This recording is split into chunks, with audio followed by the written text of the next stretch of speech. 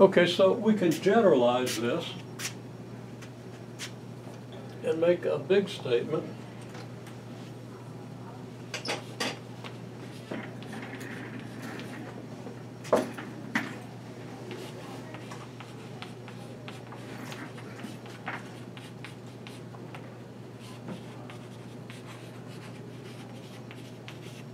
And say that y equals 2 to the kx horizontally compresses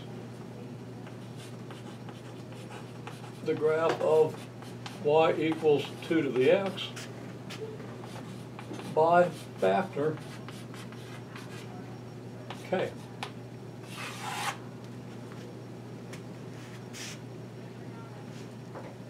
All right? Now what if k is less than 1?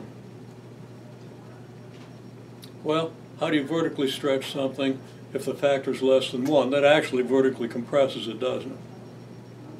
Every point becomes, if it, by factor say 1/2, everything becomes half as far from the x-axis, right? Well, this means if k is less than 1, if k was 1/2, everything would be compressed by a factor 1/2, but that means it's going to be expanded by a factor of 2. Okay? So, taking a few liberties with the language, but I think, in my experience, it seems to be the clearest way to state it. All right? Now, the other thing is,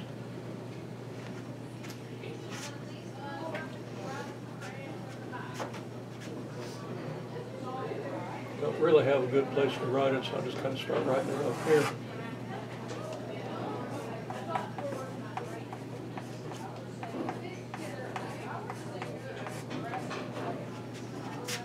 Y equals 2 to the kx is just 2 to the k raised to the x. That's basic laws of exponents, right? If you have a power of 2 and take that to a power, you can multiply the exponents and write it like this. Okay? Well, if it's written like this, you can take it apart and write it like this. You could also write it as 2 to the x to the k, but that wouldn't be particularly helpful.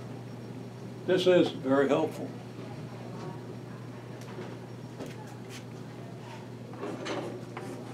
Because this, we can say, is equal to b to the x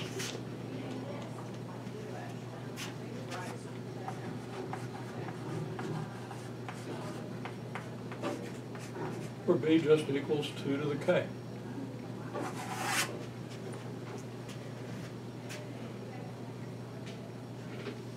Okay? So,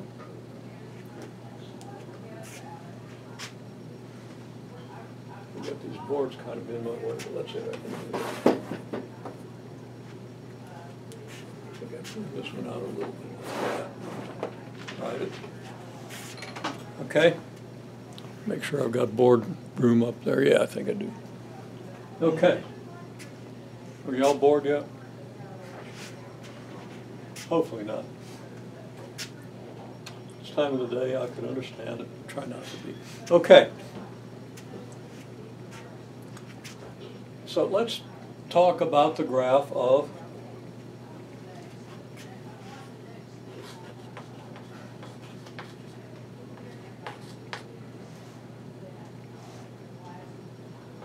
y equals, oh, what the heck, let's say 3 to the x. Okay?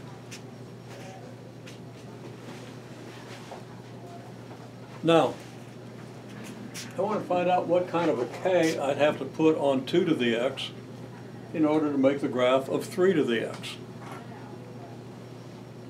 Now, I don't understand what I just said, so let's just go ahead and do it, and then it'll become a little bit clearer. So what I want to do is, okay,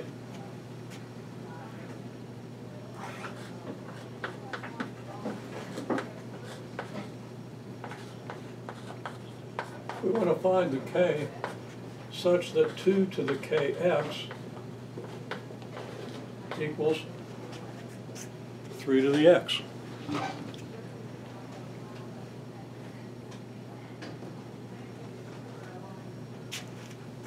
So we want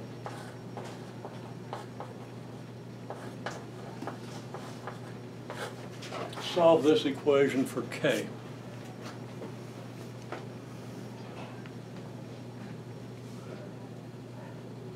Okay, I'm going to let you think about that for a minute.